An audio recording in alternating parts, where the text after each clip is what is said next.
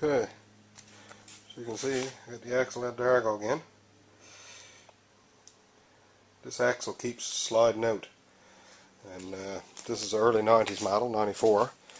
So the inner bearings are different than the newer models. You can slide the axles completely through. There's no step on the end of the axle. So I was getting a little tired of tightening grub screws and whatnot, and I set up my lathe and I machined down the end of the original axle.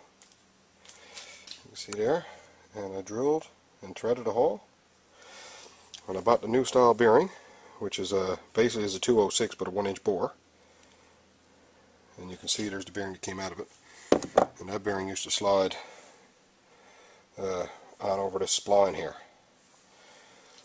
So I machined it down so this one would fit on here like that. And you see I left a little, about a 1/16 of an inch there, so that the washer and bolt, when it goes on the end,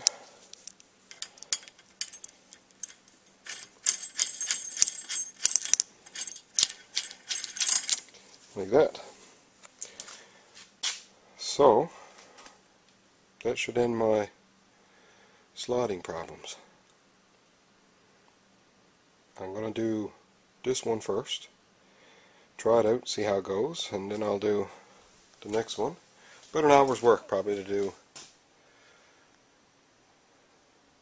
machine it and take it out, machine it, and put it back in. I'd say maybe an hour and a half. So you can see now the bearing, once that bearing gets coupled into those flanges, that axle can't move. So I think it's going to be okay.